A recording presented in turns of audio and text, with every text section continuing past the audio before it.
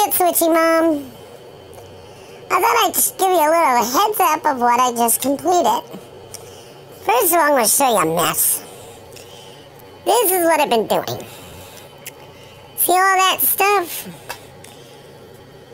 That's all my arts and crafts supplies.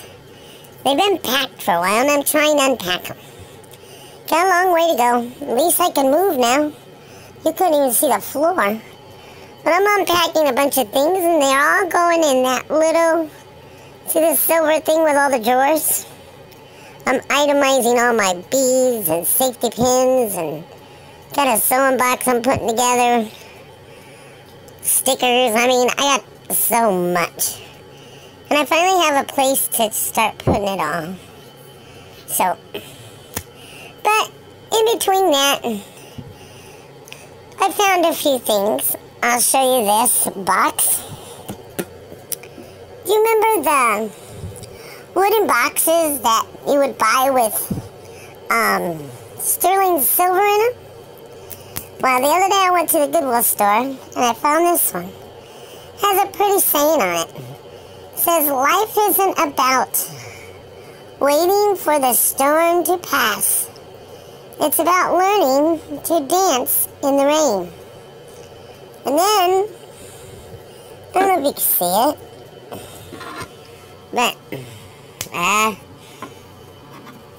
oh, I'm sorry about this. I do not know why it's doing this. There's the green man, and there's the green lady.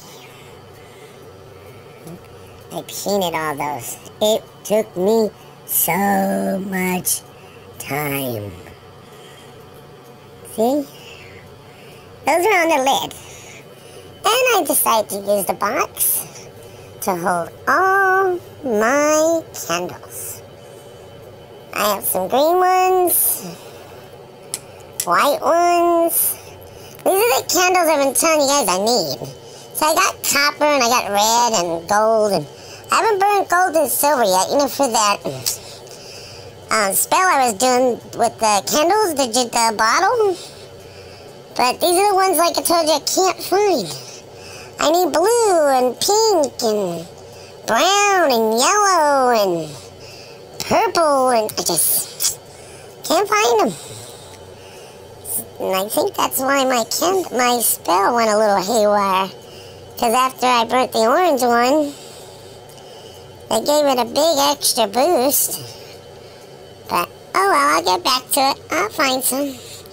But that's the green man and the green lady. And they're painted on the inside of my silverware box to hold all my candles in. I have another one. It's not as big as this one. A little smaller one. Give you an idea what to do with boxes if you ever see any of those sterling silver boxes. You can pad them. What I also did the inside is, I don't know if you can see it. Let's see. I put some batting in there. And then I had this glittery, like Easter basking stuffing. Because I didn't want the candles, you know, to get ding and dented sitting in the box. So I put them where they're a little padded. So, I hope you enjoy that. I love you guys. Bye.